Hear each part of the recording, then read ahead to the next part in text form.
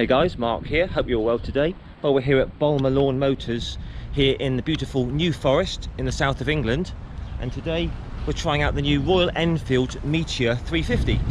Stick around and I'll give you my thoughts on it.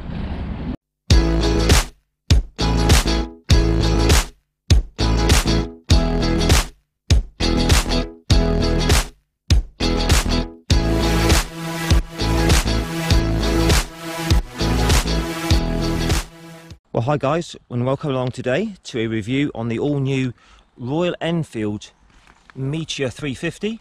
This is very kindly loaned to me by the guys at Balmer Lawn Motors here in the beautiful New Forest here in the south of England. So we just run through the specifications on this beautiful machine. This is coming in with a 349cc single cylinder fuel injected, which is air and oil cooled, putting out a very modest 20 horsepower at 6,100 RPM. These are Euro 5 now. 27 Newton meters of torque, a really nice low 4,000 RPM. This engine is super smooth and very, very refined. More of that later. Top speed on these is around about 70 miles an hour. But I say the charm of this bike is just cruising around on a sunny day, beautiful quiet country lanes like what we've got here, and that's what this bike's all about. Got a 15 litre fuel tank on this. A really nice low 765mm seat height on this. Very, very comfortable. This is, I believe, the touring seat, which is an addition, optional extra. Nice and narrow at the front. Get your feet flat to the floor. Have a look at me on the bike, on the cutscene I'm going to put in for you. And just bear in mind, I'm not that tall. I'm 5'7", with a 30-inch inside leg. Just so I can see how I can get my feet right down.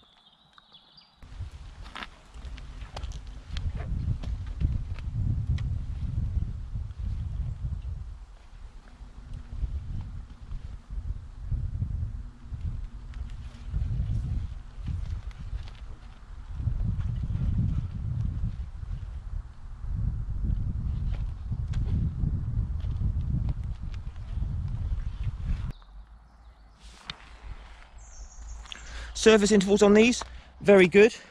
Got 6,000 mile service interval for here in the UK.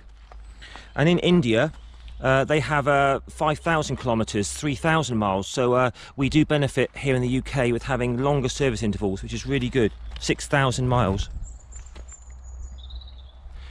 Got a 5-speed gearbox on these with a heel and toe shifter. Takes a few minutes to get used to, but once you get the knack of it, it's really nice. 191 kilos wet weight these are.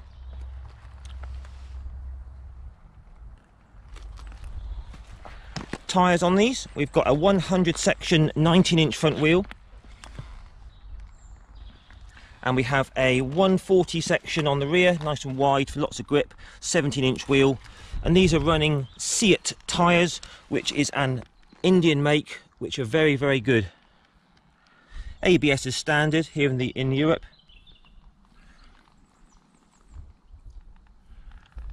Got a 15 litre fuel tank on these. It's just over 3 gallons UK, and these are incredibly economical. You should get up to 100 miles per gallon on this, so you could get a range of over 300 miles.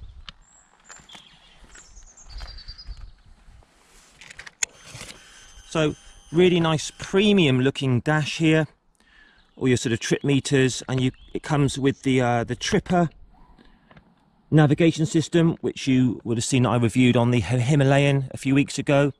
It's powered by Google Maps and runs on the Royal Enfield app. We've got a little neat USB just under the clutch there, which is handy. A2 license compatible for new riders. I mean, what a bike to have as a new rider. 3-year warranty on these, which is great.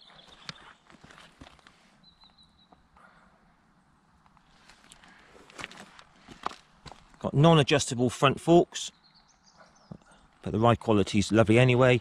And we have preload adjustable shocks on the rear. Now, price on these, it varies from 3,879 up to 4,039, dependent on what kind of spec you go for. Now the base model, which is called Fireball, is basically just base model. The Stella comes with the backrest, and the Supernova comes with the screen and the backrest. And the colours are, for the base model you've got red and yellow. For the Stella you've got black, blue and red. And the Supernova you've got blue and brown. And as I said, this screen has been put on as an aftermarket. So there we go guys, Royal Enfield Meteor 350. I mean, just looking round it, the finish on it is, Royal Enfield have really upped their game on this. It's looking superb. For the money, what you're getting here is a lot of lovely bike. I mean, the engine casings, the black engine casings there, it looks fantastic. Okay guys, let's do the test ride. Hey guys, welcome aboard Royal Enfield's new Meteor 350. So the first thing you notice when you sit on this bike is it's just got an air of premium quality about it. Royal Enfield have really upped their game. All the switch gear, the nice little bar end mirrors, all the master cylinder, all the switch gear, the nice raked back handlebars, it all just feels more premium than other models. Not that they weren't good, but this is just even nicer. So simple little key, no electronics on this really, no, just an ordinary key in the ignition, and we have a really nice looking dash there, chrome dialed, analog speedo, got your fuel there, clock, gear indicator, trip, and all your warning lights, neutral, ABS, engine light and battery. And a very nice addition is you've got the tripper, which obviously works from Google Maps and the Royal Enfield app. All the clutch and brake lever all feels really nicely made. So fire up on here. So it instantly settles down to a lovely, lovely single cylinder 350cc thump. It's got a really nice sort of thump to it. Lovely. Okay, so we've got a heel and toe gear lever, which takes a bit of getting used to.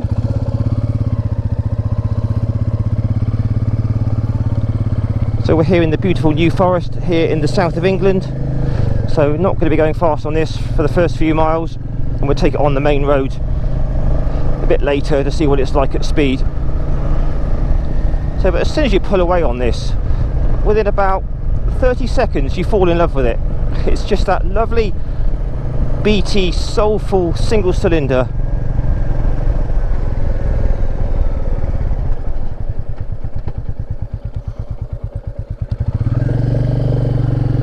Lovely smooth clutch, nice early take, very nice weight on the clutch. So pushing down on my heel to change gear upwards. So it may not have much power, sort of 20 odd horsepower, but it's got a lot of torque. It pulls really well from the low end, and for a single cylinder it's very, very smooth, very smooth. At the moment I'm doing 40 in fourth gear. I can't feel any vibrations at all, other than just a nice characterful kind of thump from the engine. So we just run through all the features on the bike, guys. So just dropping it down to third now. Very nice slick gearbox. Loads of pull out of the corners. So the bar end mirrors, very, very neat. No vibrations there, very clear. Nice view of the road behind me. Now this handles really nicely around the bends. The Seat tyres feel great. So nice addition. I like the screen. I know the base model doesn't have the screen, but I would definitely fit that screen. Just feels you've got something tucked behind out of the wind. So the dash on it, speedo and all that there, very, very easy to read. Just over 40 miles an hour, full tank of fuel, fourth gear, all easy to read, clock. Tripper navigation is good as well. I tried that on the Himalayan, see my video on that.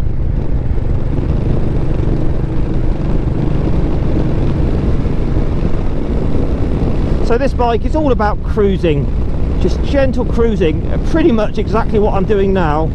Couldn't be any better. Nice country road, sun's out, it's warm, dry roads. So we're now into 5th gear.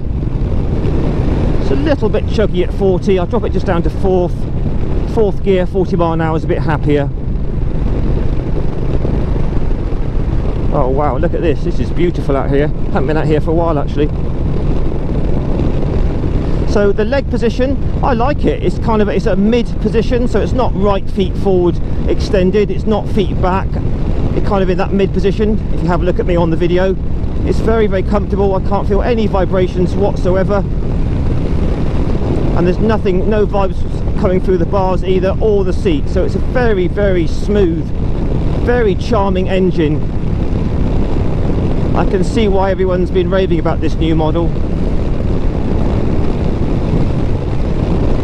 So I've just dipped it into 5th now, about 45 mile an hour, and that's really happy. It's holding that nicely at this speed.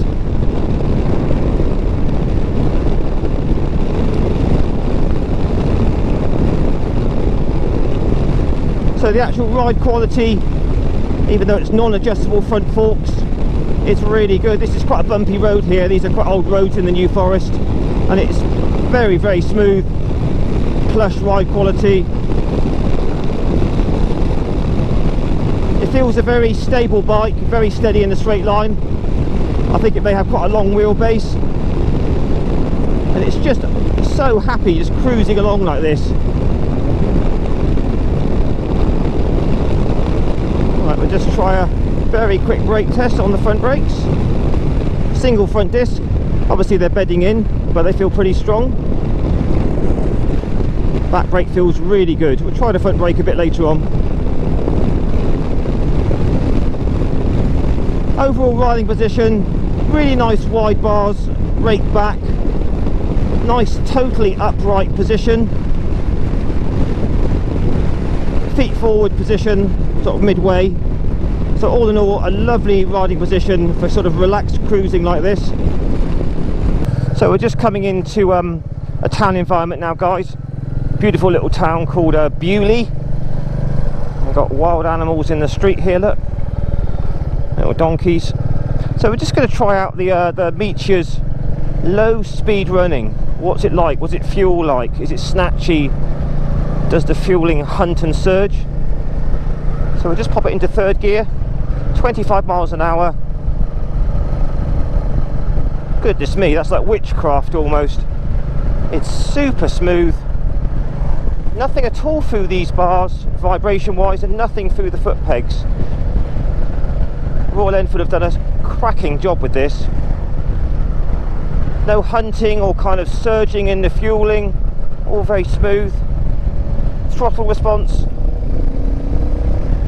nice and relaxed, not snatchy or too instant, just a nice roll on of power. Very nice indeed. So we're 30 mile an hour. Yeah, that's really good, guys. So if you wanted to do some town work on this, go to work on it, it would be absolutely brilliant.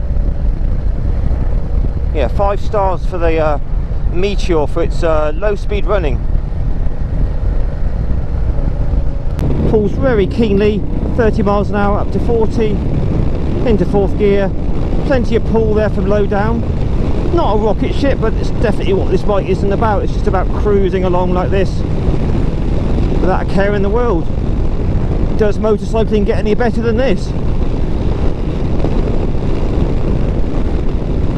So we'll just try the brakes out again. Full front brake.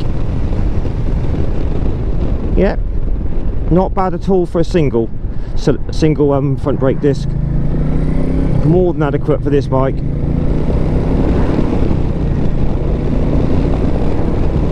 So once you're used to that heel and toe gear change, it really is quite easy. All very positive and very easy to use. No false neutrals or anything like that. All in all, guys, I must say I'm really impressed with this. For the money, starting at £3,800, it's a cracking bike. Just for relaxing cruising. The quality of the ride is exceptional. It really is good. Okay, I'll catch you in a bit and we'll be on the bit more of an open road for a bit more speed.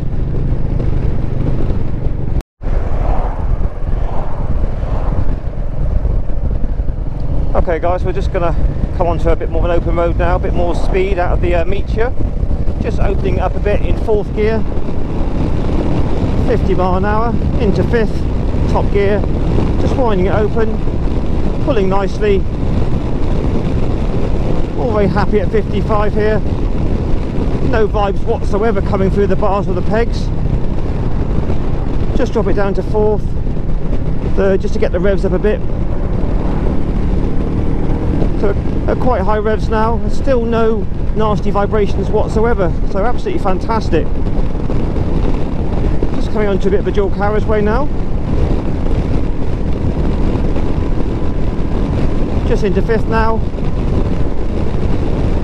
coming up to a nice lazy 60 mile an hour. That is very happy at that speed, holding its line nicely, no nasty vibrations whatsoever. And I'm just opening it up a tiny bit now just to get by this car, and there's plenty of pull to get past things. So obviously 70 mile an hour pretty much flat out with this. 60 is where this bike's happy really, I would say. So we're just cruising along at 60. The engine feels very relaxed, it's not screaming its head off or anything like that. Wind blast is totally acceptable with this screen, just coming off there nicely. Seating position feels great at this speed. I could ride this all day at this sort of speed, really nice. Very relaxing indeed. All the ride quality feels great. But it's just the overall feel you get from this bike. It just feels much more than the sum of its parts, shall we say. And for the money, it's an utter bargain. Okay, so we're back into the beautiful New Forest again now. Yeah, so all in all guys, really impressed with this. It's all about just gentle cruising on roads like this without a care in the world. This engine is an absolute gem. It's super smooth throughout the whole rev range. The ride quality suspension is excellent, really nice and plush. It handles well around the bends. The Seat tyres feel very good. The engine's got a nice bit of torque from low RPM. It's not powerful, but it's not about power. Brakes are absolutely fine for the job.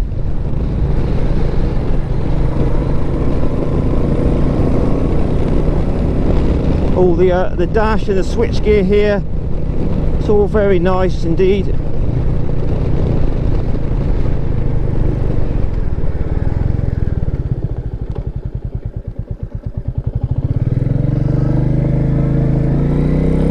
I do like the heel and toe gear change, it's very nice. Clutch is light and smooth. The engine makes a great noise when you open it up a bit. But just for cruising like this, it's absolutely lovely. I would buy one of these myself if I had enough room. To wrap it up there.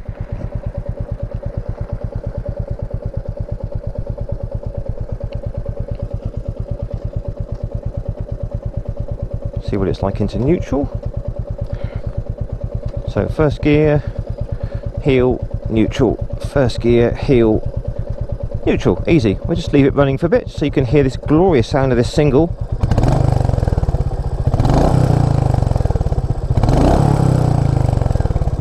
That's really good. I'll just let you look at that dash again.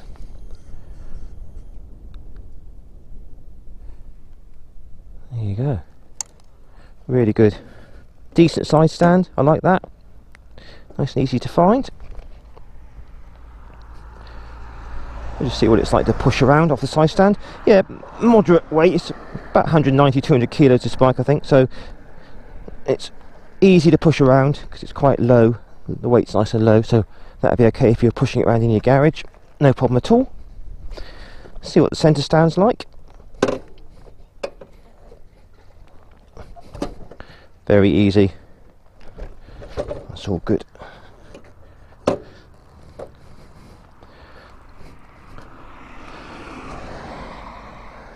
Okay, let's have a final walk round, shall we?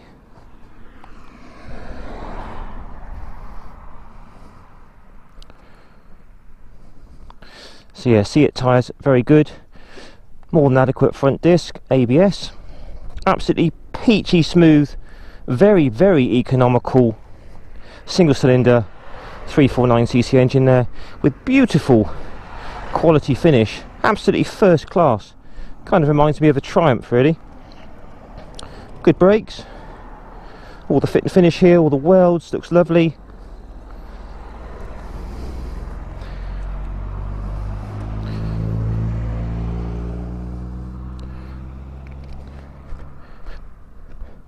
Obviously no LEDs on this. Chain drive, good service intervals of 6,000 miles.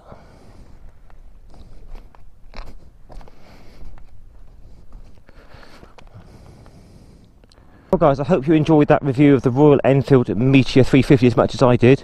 That is a really, really nice bike, and it's priced exceptionally well at around the £4,000 mark. Please give me a like, share and subscribe, post your comments down below, and let me know your thoughts on it. Are you going to get one? Have you got a Royal Enfield? And ride safe, and catch you all again in another week or two for another video review. All the best guys, ride safe, bye bye for now.